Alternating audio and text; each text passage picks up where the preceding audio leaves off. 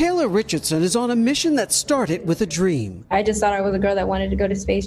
Just my drawings. But this 17-year-old says it's hard for some to imagine that she could. Did you ever feel like your interest in science was being pushed aside?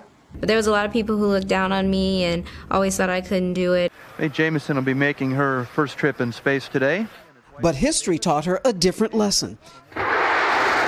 In 1992, Dr. Mae Jemison stepped into the record books as the first African-American woman in space aboard the space shuttle Endeavour. I was thinking about that little girl I had been on the south side of Chicago who just assumed that she would go into space. Like Taylor, she defied expectations.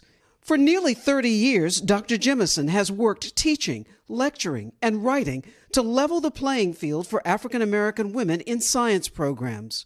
It's critical because we need all hands on deck, right? Since her flight nearly 29 years ago, 11 other African Americans have flown into space. Currently, of 47 active astronauts, 3 are African American women. Taylor is doing her part to build those numbers.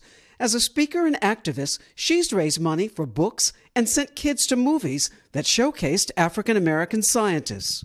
If a kid can see it, they can be it. What I'm interested in is that women, people of color, are able to bring their perspectives. Taylor, do you feel that the sky is the limit for you? Definitely. The universe, the sky. I feel like your mind is the limit. You can get anywhere with whatever you think.